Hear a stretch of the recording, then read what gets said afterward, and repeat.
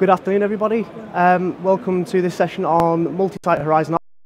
We're going to be covering off some areas around the considerations you need to think of when deploying against multiple locations, multiple sites, and whether it's a single data center or a single campus network, so not doing stretched environments, for example, and some of the things you really need to keep in mind if you want to make sure you get a seamless environment as you move forward. Any questions, please leave them till the end. So firstly, who am I? So I'm Kyle Davies, I'm a solutions architect at CDW. My role is to help customers to understand where they are today and where they'd like to get to, and navigate the challenges within the technology and the operational structures they might have in place to deliver their outcome that they're trying to get to as a target operating model. Whether that's from an operational standpoint or whether it's from a technical point of view as well. I have a blog site, so this year I've been nicely sponsored by VMware to come here under the blogger pass. I've got a YouTube channel and things that are started as well, so the information's there. Feel free to follow, subscribe, all that usual kind of stuff, and give me some abuse and some questions if you really want to as well on there. VMware disclaimer, ultimately saying that this is a community slide deck. It's maybe not necessarily the referenceability that VMware want you to follow. It's not something that maybe my employer is on there. It's my views and my thoughts ultimately on this engagement. So the areas we're going to cover today, as I mentioned, the engagement approach. So the first thing we need to think about in any of these engagements is how do we get you from A to B with minimal risk? So the first thing we need to talk about is how do we do that from a process perspective. Then we'll start talking around the basics of what is cloud pod architecture, how do we look to do a multi-site design, and what is a block and a pod to start with, just in case people don't know what those are. Quick question in the audience, who runs Horizon already today? Okay, so quite a few then. You probably know more than me, so you're more than welcome to come up and do this for me. We've got some considerations, limitations. We're also going to do some top tips at the end. And for anything you want any more information on, again, just reach out, and I'll be still at the side afterwards. So, engagement approach. This is a familiar bit of information you've probably seen if you've looked at any of the VMware documentation. So this is VMware's reference architecture for delivering a VMware Horizon environment, the processes you must follow in their eyes to deliver this. The key areas from my perspective is looking at the business drivers. Why are you making this change in the first place? How do you get the business case? What is the requirements of functional in business you need to do to get the right outcome for your users and your business? What you'll notice though on this wheel, there's something missing on all of this. So they talk about creating a business case, looking at your drivers, looking at your requirements, talking about how you're going to build it, you're going to design it, the infrastructure you need, all this information. But the one thing they don't mention is how are you going to get it right if you don't know what you've got? So in a workspace environment, as we're all aware, every user's workspace demand can vary. You can go from having 100 users per physical node to 5 users per physical node, or even less if you're using GPUs to optimize the environment and using different profiles on GPUs for NVIDIA.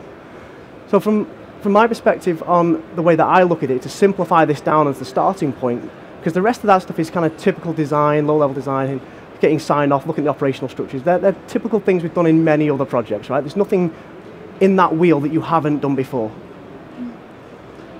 But for me, it's looking at those business requirements. Why are you making that change in the first place? The functional requirements you need for your users to deliver the outcome. So let's just say I want them to be able to have contextual access, or I want them to be able to roam across locations, across multiple countries, and hit the local desktop within that region. The question though is the services they use day to day, are they even in that region? Because if they're not, why give them a desktop in a region that they don't have any of their applications and data from? It's going to provide you a substandard user experience depending on the use case that they've got from an application perspective. And we'll touch a bit on this in a bit later in this few slides. User desires. So this is one of the things that a lot of IT admins we like to do. We like to make assumptions of what a user would like.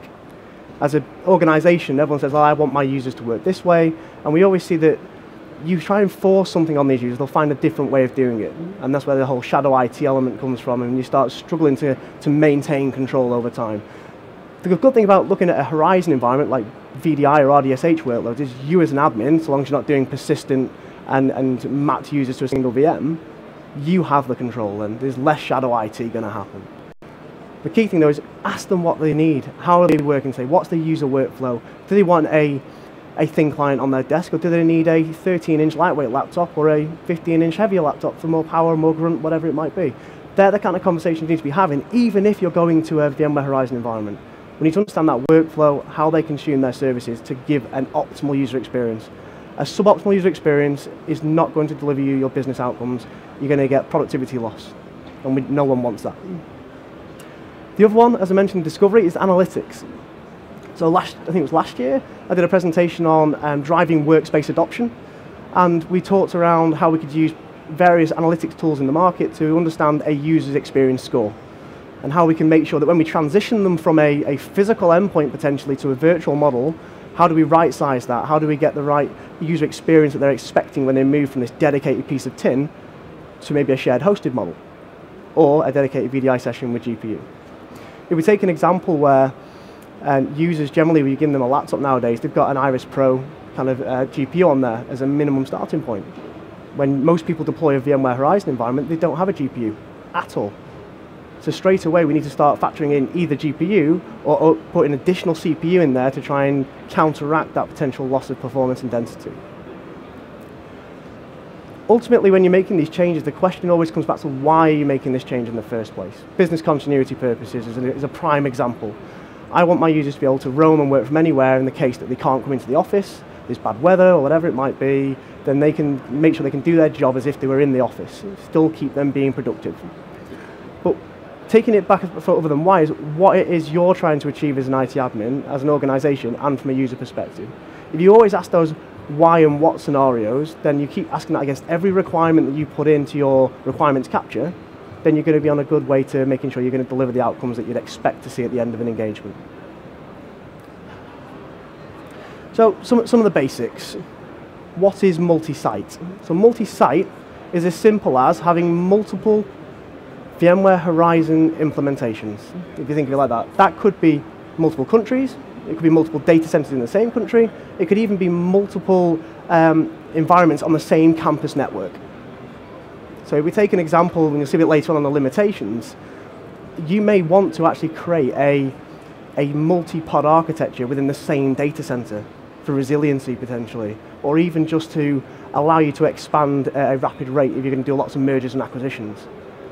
The other components you'll see a bit later on is that actually the limitations that you get are kind of bound to what vSphere and vCenter and maybe vSAN, if you're going down that route, can actually provide for you as well. So there's things like maximum of 200 VMs on a vSAN data store. Those kind of things can dictate then how many nodes you're going to have. So if we take an example, let's say we're going to get 50 users per physical server, you're going to be looking at around 14 to 16 physical nodes to deliver an outcome. As soon as you get to about, I think a bit later, about 24 off the top of my head, you're looking at then starting another cluster anyway. And at that point, you don't need many users to get a 24 node cluster in most organizations today, if you put everybody onto VDI as a prime example. We'll come again a little later. Deployment scenarios in this thing is a traditional kind of idea, active, active, active, passive. There is other things around stretched. Stretch is not supported. Even on the same campus network, it's officially not supported by VMware. It will work, but it's not supported, okay? If we look at active-active, and we'll come through some of these considerations in a moment, the key thing is why are you making it active-active in the first place? Most people say because my data center is active-active. Okay, is that one line of business application that you run today available in both locations at the same time, referencing local database copies, whatever it might be? No, it's not. So actually, that one application is active-passive, and 90% of your users use that as their main application, then why are you making your desktop infrastructure active-active? It doesn't make any sense. So when we're working at from that kind of basis, it's looking at every single service you provide to a user and working out whether its back-end resources are available for active-active and isolated delivery. And if they're not, then maybe look at a split model between a VDI implementation for your desktop in either location or multiple locations, and then use something like RDSH as a published application for the applications that only reside in each data center. So you're getting data locality, high performance for that application with a optimized desktop experience because you're connecting to your closest desktop in that region, as a prime example. One of the things that a discussion I had with a customer a few months back was, everyone always says, keep your VDI workloads as close to the back-end services they consume. If, let's just say that you're a user that's in Chicago, and your data center is in the UK. So you're going to have, say, 200 plus milliseconds of latency. If it starts to have a little bit of a problem, shall we say, on that link, and you're clicking your start menu, as users do, and it's not responding, you click it more, and then all of a sudden it starts flashing and going up, and it doesn't really respond very well. That's because that desktop experience is far away. Now think about it another way. Would you rather have your desktop experience consistent, but your application performance slightly degraded? Because the first thing a user is going to do is log in, start menu, Office Productivity Suite. And all those ones generally will function without talking to your back-end application services. And then do RDSH, as I mentioned, for the applications on the back-end to talk back. And that way you're getting the best of both worlds for performance. It costs a little bit more because you've got a bit more resource being used, but it's a better experience that you can get at the back-end. From an active-passive point of view, that's probably most of the deployments that I've seen go out the door. Most people still have, they may have a Metro cluster deployed somewhere for active-active, but then the rest of the workloads at an application level are not active-active aware, therefore they can't do it anyway. So same conversation again, why not just go active-passive? Unless your RTO and RPOs are that intensive that you need to be doing that. And we'll see some examples in a moment. Pod and block architecture. What's a pod? What's a block? What's global entitlement? We'll come on to that in a second, but ultimately they are the building blocks that you would use to build out an environment. And the components within them are things like Dynamic Environment Manager. It used to be UEM, right? It changed names not long ago. We look at things around Workspace ONE, we've got the AirWatch functionality in there, we've got Horizon Enterprise, App Volumes, we've got all these tools in our toolbox that we can use. How much of it do you actually need to build into the architecture? And actually, is any of those products active-active aware as well? And we'll see a bit later on that actually they're not. So even at a VMware level from a Horizon perspective, you can't deliver active-active for some of the services as well. Simple kind of layout. You'll notice that all the pictures on here are from VMware's documentation. The reason for that is because there's no point in, one, reinventing the wheel, but secondly, I feel that if you're going to speak at VMware, we'll use their slides and their information, right, for this kind of stuff. A pod is a makeup of multiple blocks. A management block and a workload block, or a worker block, if you think of it that way. They're the minimum two that you'll have in every single pod. You could have a single management block, and multiple worker blocks. So if we look up here, multiple ones. That could be an RDSH block, that could be a VI block with Horizon View, that one over there could be a mixed workload of some sort, whatever it might be. Scaling those out and getting them in the right locations. That could be a single data center. And that could be your secondary data center on the other side, active-active or active-passive, depending on the decisions that you've made. Global entitlement is where you federate two pods together. So pod 1 and pod 2, making them have what they call a global data layer between the two. And they allow you to give entitlements in both data centers as a single resource. So it's not available to go to that location, you can home users, you can do that kind of stuff if you want to. But the idea is that you're still managing them today as two separate environments. Make a change in one, make a change in the other. That's where things like VMware Horizon Cloud Services comes in. The control plane. So some of these services here, the connection servers, the UAGs, the components that are in there are moved out and abstracted into the Horizon Cloud Service. You then put a connection server or a cloud connector within your environment. It then pulls down the UAG, configures that locally in your environment, and then guess what? You can have this deployment. It's still called a pod, you just don't have this stuff ultimately. And then that scales and is a single point of management then across all of your sites. Because Horizon Cloud is built natively on microservices, not on the on-premise stuff that we've seen today that we deploy on-premise. Just gives you an idea of the architecture you'd look to follow. So an active-passive perspective. So these are some of the examples that I've seen and VMware have put on their public domain that you can go and see. But what would you look to do as a requirement for an active-passive environment? We're talking around, is it going to be VDI or RDSH? What's the maximum number of users we're going to have in there? What's the failover? What's the RPO times? And we'll see here as an example, we've got, under IT settings, an RTO of 30 to 60 seconds on an active-passive environment. Massively caveated on the links between and how long it's taken the IT admin to come in and turn it on in the first place, because there's a little bit of manual intervention there.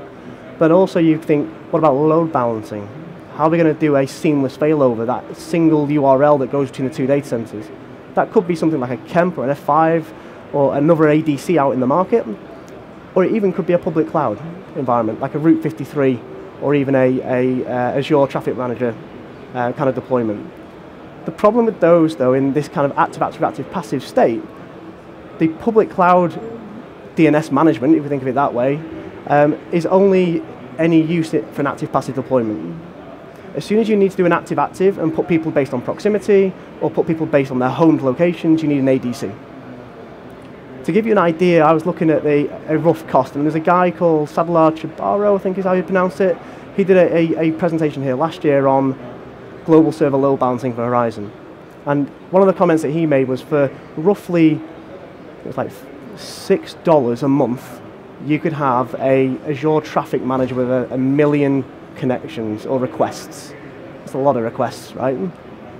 If you look at what a typical ADC is going to cost you, you're talking $30, $40, $50, $60,000. For an active passive environment, it's quite a lot of money you could have invested elsewhere and used the subscription services in the public cloud. Also, if you're working with your C-level teams and they've got a massive cloud-first approach, that ticks their box for them as well. So you can say you've at least got something working in the cloud at some kind of degree. Idea on this again, completely separate environments.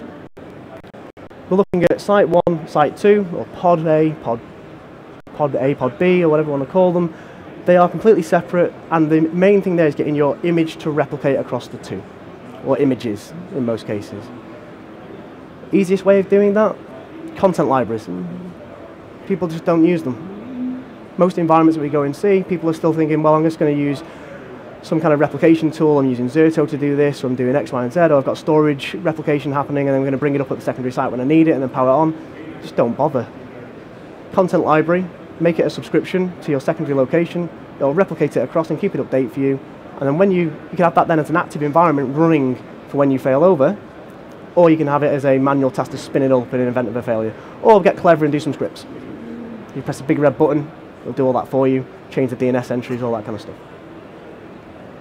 So from an active-active perspective, the benefit here from an active-active point of view is the ones I mentioned before. Locality of users to the services they're consuming is one. The other one is the RTO. You could get nearline failover. Again, WAN link dependent and storage array dependent, and having 100% failover in each location, then you can get nearline failover. That comes with a lot of complexity in a lot of cases, and for most organizations, unless you're like a bank where you've got your main trader users on this kind of environment, you could probably accept an hour of lost time, because they're probably wasting an hour making a drink and talking about the latest thing on TV. So there's those kind of things that you can kind of say, well, actually, if I can wait an hour, I could just do an active passive environment, save myself some money, or even go a bit step further and go, why don't we use VMC on AWS or Azure and extend this environment into there instead?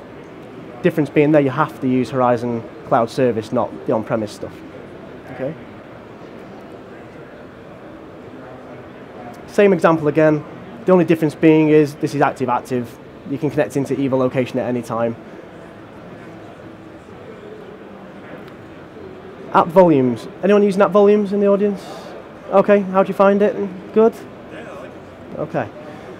The main thing for me on app volumes, from an active-active state, the main configuration point is a SQL always-on cluster. That's going to be the thing that's going to make it fail over and get the replication of your app stacks across. Other than that, it will work pretty seamlessly from an active-active point of view. The issue you've got is the limitations of always-on clustering over a WAN link. So let's just say that that link is not performant enough, or it is congested, or there is an issue and it misses that writes that database for whatever reason, then you're not going to get that working in the other environment. Also, though, you've probably got bigger issues because the rest of your environment's active-active and you're really struggling to get that to fail over full stop. And I've seen these kind of things where you go into a customer, we are active-active, that's great, they invoke DR as a test and they fail everybody to data center 2, and for arguments that the storage array for one of my customers that I spoke to actually couldn't contend with the load and it actually set on fire. Those kind of stuff where they've got sequential-based storage arrays that don't like random read writes. You've got to bear that in mind. So some considerations on here. There's more considerations than this. right? But these are some of the areas that you may want to think about. And we're not going to cover all of them because I've only got a 30-minute session or 27-minute session, and I'm actually, how far am I in now? Okay, I've got another 10 minutes. So the main thing here is that profiles and home drive data being one of the main key drivers, right? You could use UEM, but UEM doesn't like to be active-active, so you have to then set two separate environments with two separate file servers. You could maybe do DFSR, but it's not officially supported, but it works if you get it right. So there's lots of things to look at and say, am I happy with a unsupported config that works, or am I fully going into a supported-only configuration? If we look at profiles or even home drive data, most of our customers that we deal with will have some kind of OneDrive subscription through their Office 365. A lot of organizations I'm speaking to now are using their My Documents with OneDrive instead, with on-demand sync enabled within the environment, and then using the acquisition from Microsoft for FS Logics to containerize that and provide that back as a service, so it's not inflating your differential disks if you're using link clones or whatever it might be. If you're using a standard file server and you've got your My Documents and all that kind of stuff, folder redirection is still the advised route in most cases. Just make sure that your file servers are replicating last write win kind of scenarios. If you are unlucky enough to have a user referencing the same file at each site, if it's a shared network drive for argument's sake, that kind of stuff, you will get issues of locks there as well. And that's where things like Panjura and Azuni, these kind of providers allow you to create a global file system across your data centers, whether it's in the public cloud or on-premise environments, and they do a more elegant way of data locking for the files that you're going to access. Or put it into SharePoint or an equivalent document management system. That's one other way of getting around it as well. Endpoints. A lot of people look at an endpoint and they go, well, I'm moving to Horizon, I'm going to be doing VDI, I'm going to buy the cheapest cheerful endpoint on the market, and then they wonder why their experience is poor. You've still got to get a thin client that can take the offload for things like Skype for Business. You still got to get it to be able to power the screen redraws and resolutions of the monitors that you're giving your users. And in most cases, when you start getting up to a high-end thin client, you're looking at the same cost as a PC or more. So you've got to look at the right thin client providers. There's a few out in the Solutions Expo you can go and see.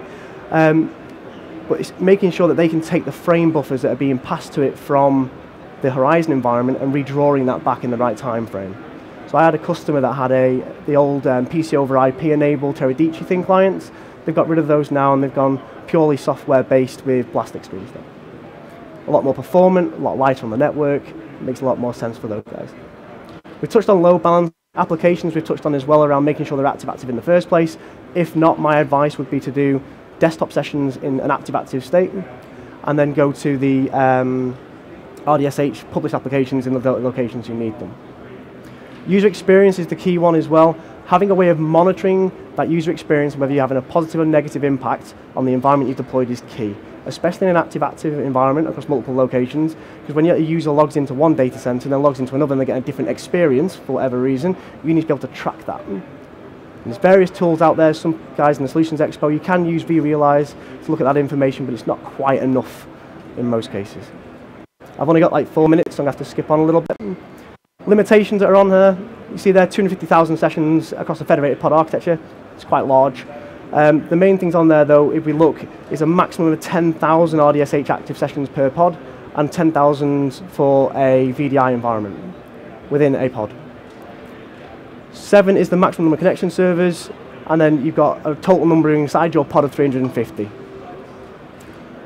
I don't agree with this information personally, so I don't think I've ever seen 150 users on an RDSH server in my life, even with a massive config. So I would probably say that if you're going for RDSH, you're looking at somewhere around maybe the 20 to 30 user mark in most cases. 8 vCPU, 32 gig of memory on a 2016-2019 server starting point. That is the starting point for it, okay? Limitations on VMs per core, per CPU, the storage limits with vSAN, they're all the considerations you have to make when you're looking at how you're going to build out this active environment.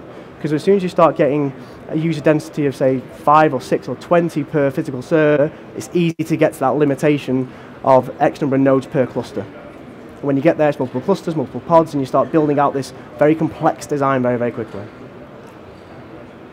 Components that must run in a primary instance, UEM, Identity Manager, they don't like to be in an active state. They're not supported. Prime example, Identity Manager, less than 4 milliseconds latency, they will support it. The issue you've got is they don't support it in active-active at all, full stop. So you have to do a active standby deployment and then let the SQL database fail over in the back end and your load balancer fail you over between pod A and pod B.